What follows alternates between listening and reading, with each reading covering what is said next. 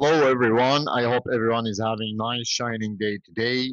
So today we will discuss the protocol of care of critically ill surgical patients versus the advanced trauma life support. So this actually a lecture which can be for candidates of the MRCS, MRCP, MRCOG candidates. So let's start having some fun and swimming in the pool of science. Being as a doctor, not even candidate for those exams, you must be aware how to perform those protocols even in your country, even if you are outside the NHS system. Because when you are on the street, in the hospital, in the ward, you must be ready to restore the hemodynamic stability of your patient. Next.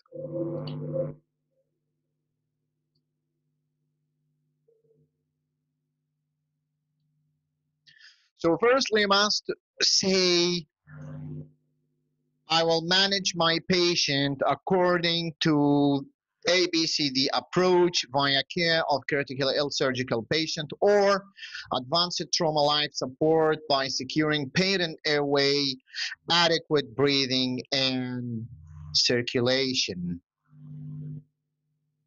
So this is must be the introduction when you are talking to your examiner or when you are talking to yourself while you are studying. This is the introduction, and then you're gonna explain that in details. The CRASP and brief. Don't mention never in the exam CRASP. Say care of critically ill surgical patient. The airway first, you must secure patent airway. So airway is the first step. So on this step of the patient alert. So you'll talk to the patient. Hello, do you hear me? Do you hear me? Can you raise your hand? Just talk to the patient. If he's responding to you, so it means he's alert and his airway is patent. If he's not responding, if he is not responding here, so you will start to look and to listen and feel. So then you will diagnose the lock. You will inspect for the presence of any foreign body in the mouth and the respiratory movements and listen. You will put your ears near the mouth of the patient and you will listen to any abnormal sounds, stridor, gurgling, whatever, and feel the air gush from the mouth on your cheeks. And then you will secure patent airway by the oral or nasopharyngeal airways, and then you will connect the patient to the high flow oxygen via non-reservoir bag. High flow oxygen, it is 12 to 15 liters per minute, and never talk about neck collar or strep here, it's only in ATLS. Next. Then the breathing. The breathing, you'll start to talk about breathing by doing mini fast chest examination. It means inspection, palpation, percussion, and auscultation. Okay? And most importantly, you must inspect the respiratory movements, the presence of accessory muscles in the respiration, and then most important, yeah, and then you will palpate. The most important two steps is the respiratory rate in the inspection and the accessory muscles, and then in palpation is trachea centralization. You will do mini fast chest examination to the anterior and lateral chest wall. Some guidelines say to the anterior, lateral, and posterior chest walls, so both are accepted. You will connect the pulse oximetry to check the oxygen saturation in this step. We will discuss in more details what is the difference between CRESP and ATLS in the upcoming slides. So you will do mini fast chest examination, inspection, palpation, percussion, auscultation, and you must to make sure that there is equal air entry in both sides. In the percussion, you must exclude memo and hemothorax, and we will discuss this in more details in the upcoming slides. After the circulation, you must do the golden heaven 7 steps. Golden heaven 7 steps by checking first. If you want to memorize those things, you must to imagine your body, how to use your own body, your own study template. First, touch the tip of your finger. Here is the capillary refill and the capillary blood glucose, which we will need later on. And then in your wrist, there is the pulse.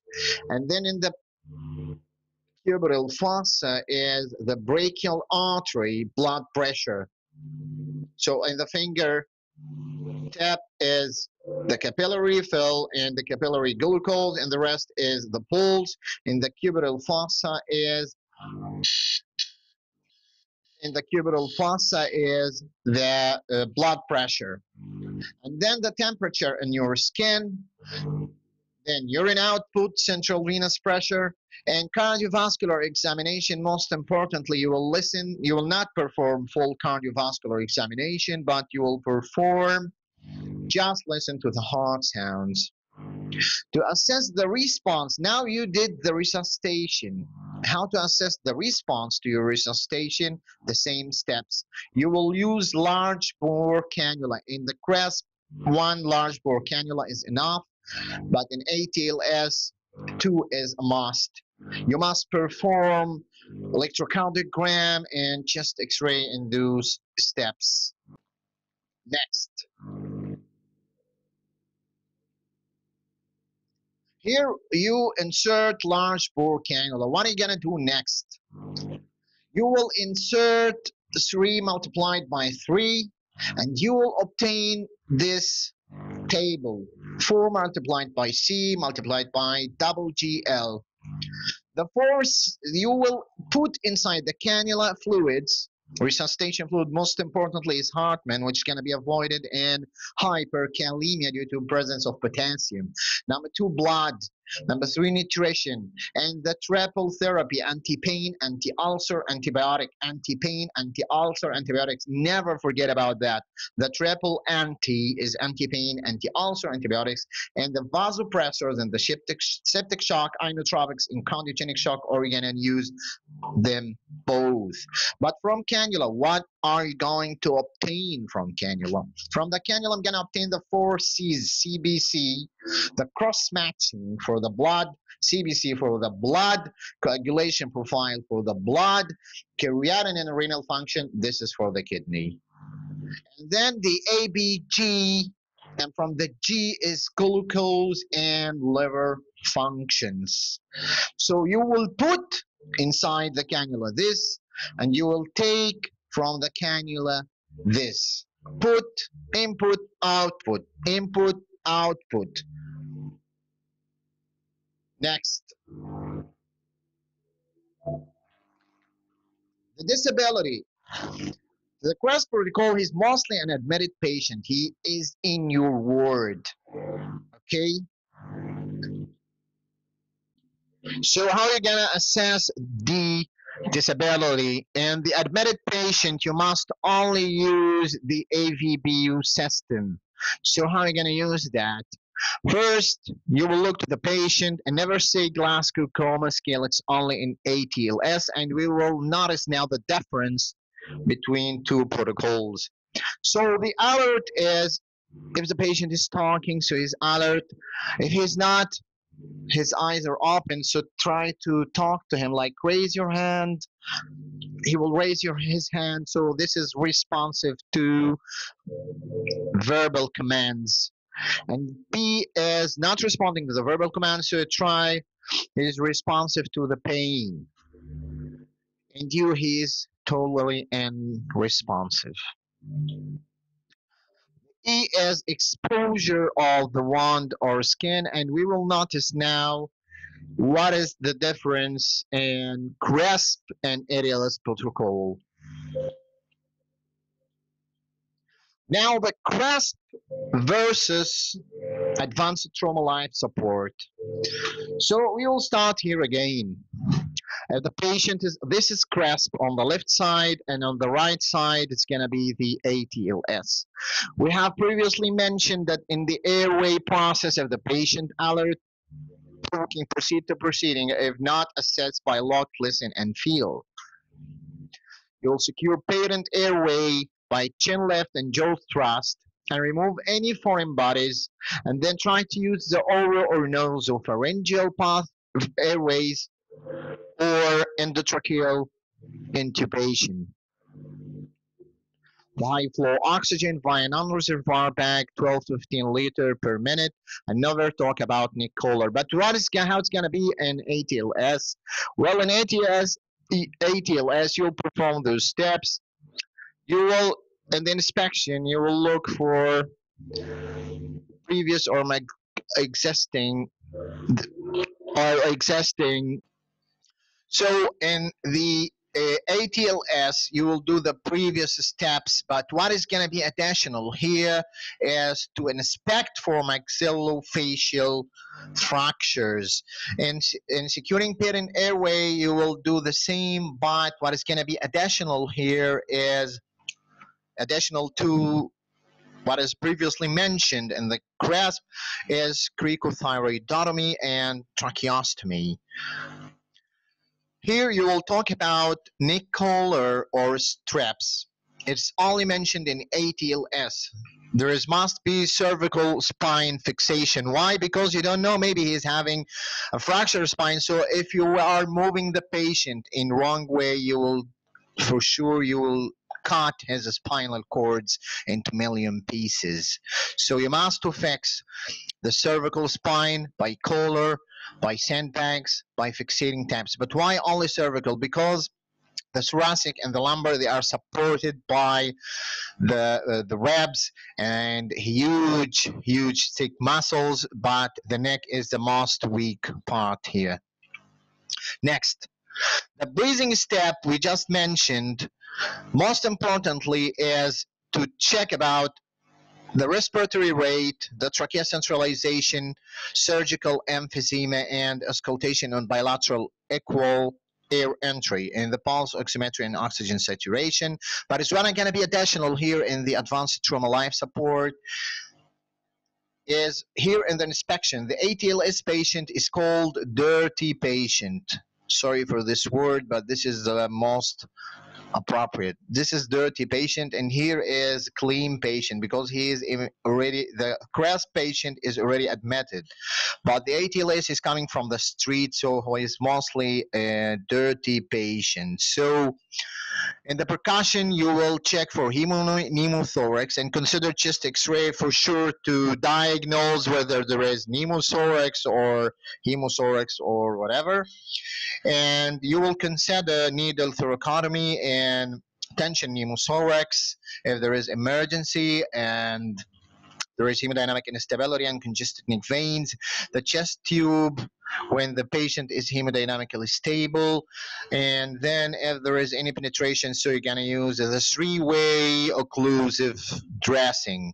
So what is going to happen next is the circulation. We are repeating again about the golden heaven 7 steps. You will touch your fingertip, whereas the capillary refill and capillary blood glucose, and then the pulse, the temperature, the pulse in your wrist, and the blood pressure in the cubital fossa, and then the urine output and the central venous pressure. The urine output and central venous pressure to detect and to show whether the patient is shocked or not. There is going to be decrease in the urine output and the central venous pressure. Okay, especially when the patient is hypotensive, so the central venous pressure will be decreased. In other types of shock, it could be decreased or increased according to the timing you are measuring the central venous pressure.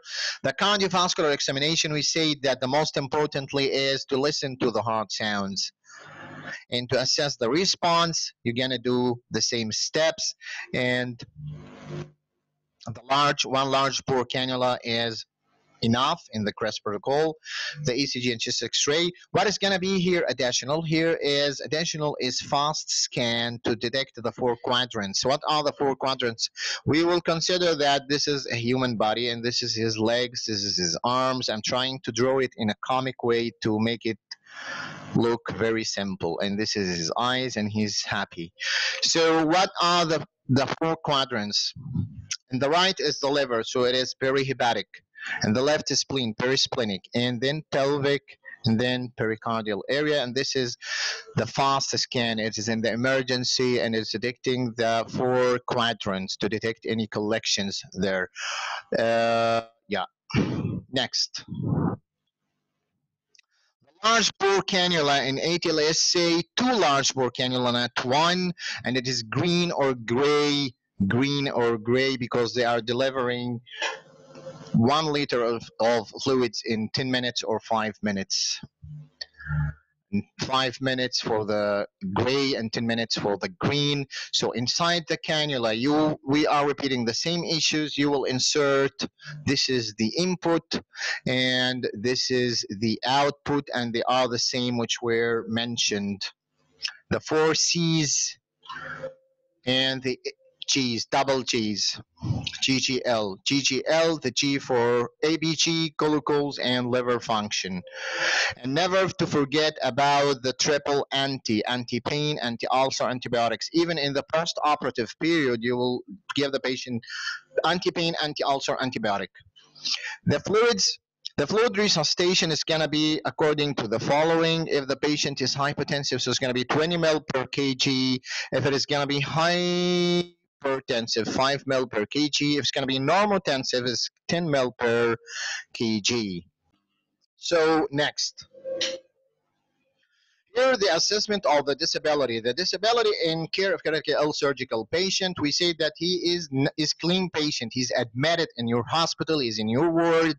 So you will use AVBU system only, the alertness, the verbal response, the responsiveness to pain, and the unresponsiveness. But what is going to be different in the dirty patient? The patient of ATLS. Well, actually, you will use the Glasgow coma scaling. So you will use the eye, mouse, and the hand. Always use your own body, your own study template. Imagine everything in your body, okay? Try to imagine, never to memorize. Try to understand. Never push yourself to memorize. The brain only retains logic data. So the eye opening. First four is spontaneously opening his eyes.